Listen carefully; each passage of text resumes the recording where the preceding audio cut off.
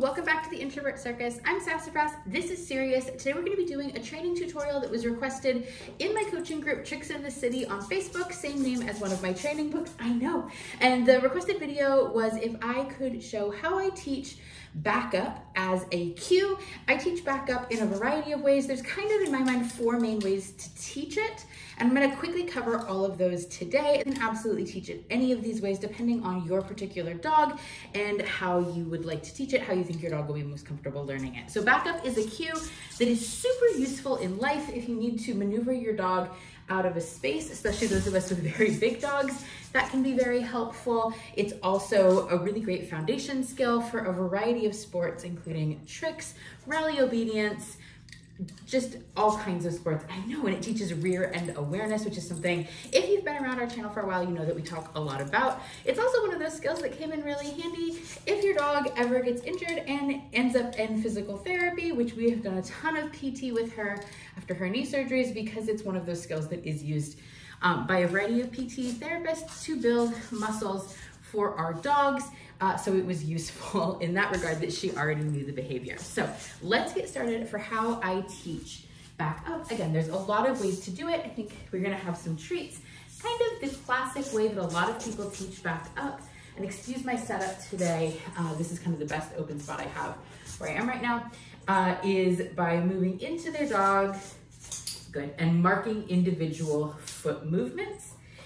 Some people don't want to teach it this way because they don't want to be putting spatial pressure on their dog. That's completely fair. It's not the way that I tend to teach it anymore, but it's certainly the way I taught it like 20 years ago. And depending on your dog, good, they may or may not be particularly concerned about that spatial pressure. My dog is not at all concerned about that, but it is understandable that it's not necessarily how we always want to teach it, but we're not like kneeing our dog. We are just gently walking into their space, yes, and marking and rewarding as they move backwards. With any type of, regardless of how we teach backup, what we want to do is we want to really thin slice this behavior and try to set you up so you can really see her feet. We want to mark any movement backwards with the feet, which is going to just kind of be a little bit of a shuffle at first. Any of that movement is what we want to be marking before. We're not trying to get them to go a very long distance at first. These small movements, good, is what is going to help them connect. Oh, you want me to move backwards, which is not something our dogs probably do a whole lot in their life. So it's harder to capture that behavior without creating scenarios for it. So that is one way to teach it. Another way to teach it, which also relies on spatial pressure, is to either sitting or standing, drop a treat between your legs, a little bit behind you. Yes. And then as your dog backs up because of the spatial pressure after they get the treat, you can mark and reward as your dog's feet move backwards. So they're gonna back up, yes. Good girl. As she's backing up to get the treat. Back. Good. And then you can start to add in your verbal cue of choice, like back or beep or whatever you want your backup cue to be. So that is another way to teach it that also, it involves some amount of spatial pressure because your dog is going to get the treat and then they're backing up to be able to see what you're doing, and because they are in a position where you are kind of like hunched over them. Again, this is something if your dog is nervous about somebody looming over them or leaning over them, probably not the way you want to teach it. But if you have a dog who is super pushy about your space, like my girl is, she's not at all bothered by that spatial pressure. Yes. So then again, you're just initially capturing it, and then over time you can start to add in your cue of choice. You can also teach backup with a target. If your dog has a really strong rear foot target, you can ask them to, good, this is not her favorite target, Matt. I know, can you feet? Feet, good. You can ask them to rear foot target the mat and then slowly increase their distance from it if you have a dog who will back up to find their rear foot target. That is a way to do it. A lot of people with herding dogs, a lot of people who do a lot of agility do teach it that way. It's not how I tend to teach it.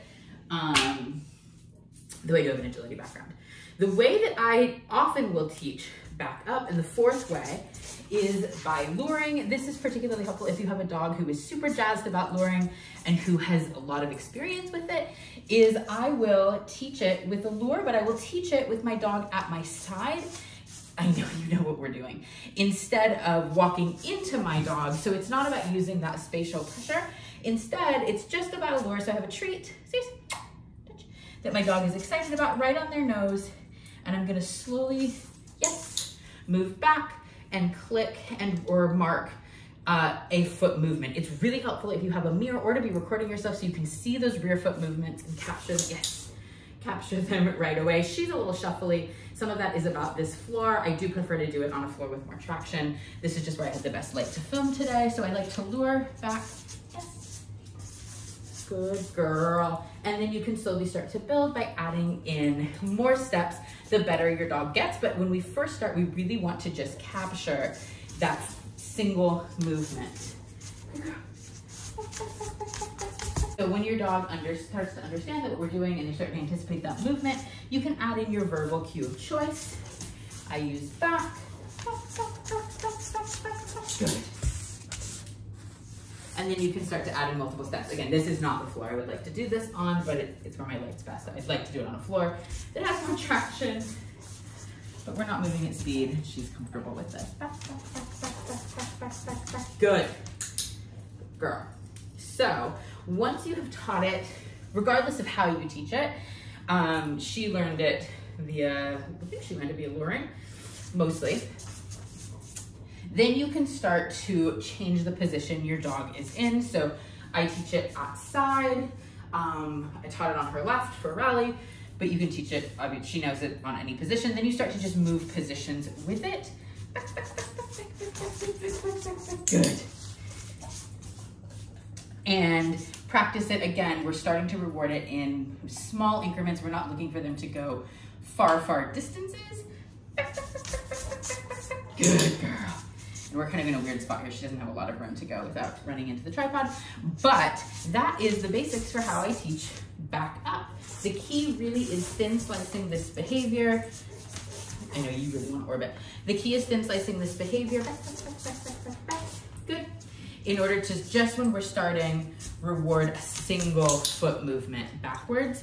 So your dog's able to make the connection that what you're looking for is that back foot movement. If you're luring backwards, or you find that your dog is running into things, or is starting to curve or run into things, you can use environmental barriers like a wall or a couch, back of a couch, whatever you have, to just kind of create a space where your dog is in a bit of a channel to keep them moving straight. And that can be very, very helpful as well. Let me know how you taught back up, if you've taught your dog to back up, how you use back up. I definitely use back up to move her out of the kitchen if I'm cooking or doing anything in there and she is in the way and needs to move, I will back her out of that space. I use it when we are out doing things on walks and things. If it's kind of a tight space, it's like, all right, we're gonna back out of this. And some of that's just about moving a giant dog through space. But it is a really helpful cue. Let me know if your dog knows it, how you taught it. If you're going to teach it to your dog, let me know which of these approaches worked best. You can also use a combination of them. She was taught definitely with a combination for her back cue, mostly though with the treat dropped behind my legs as well as luring, but you can teach it any of these ways, and I'm sure there are definitely other ways if I stop to think about it that you could teach back up. But those are the 4 main ways that I like to teach it. I hope you enjoyed today's video. Let me know, again, how you taught it. Don't forget to like and subscribe to our channel, and let me know if you have any requests for other training tutorials you would like to see. I hope that you are having fun with your dogs, and we will see you again in another video very soon. Bye.